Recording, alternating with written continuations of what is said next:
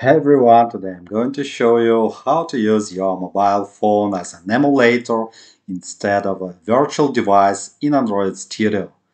It's pretty simple, let's get started. First, open the Device Manager, change the tab to Physical Device, and next connect your mobile phone via USB cable. Before connection, let's enable developer options. To do this, in Settings, select About Phone. Next, swipe down, open Software Information, and tap on build number 7 times. 1, 2, 3, 4, 5, 6, 7. After that, enter your current PIN code. Developer options have been enabled. Return once more. And under About Phone, we have Developer Options now. Select it, Developer Options, and next, in Debugging tab, turn on USB debugging. Confirm OK.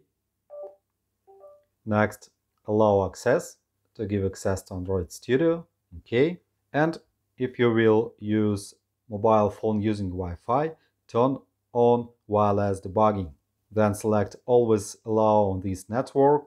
Then tap Allow and go to your Android Studio. We have our Samsung phone, and next we can start our application with mobile phone. Choose it and run the application. Of course, we have our application because we connected via USB cable. Launch succeeded, and we have a Hello World application on our mobile phone. It can be more faster than you will use a virtual device, an emulator. To pair using Wi-Fi, click on it, pair using Wi-Fi, and next, in Developer Options in Wireless Debugging, tap Pay using QR code.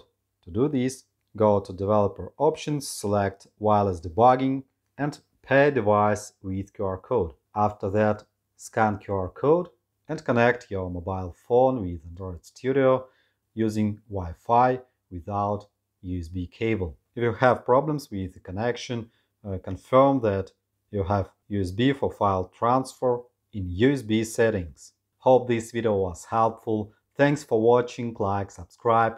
Have a nice day, have a good coding. See you next time.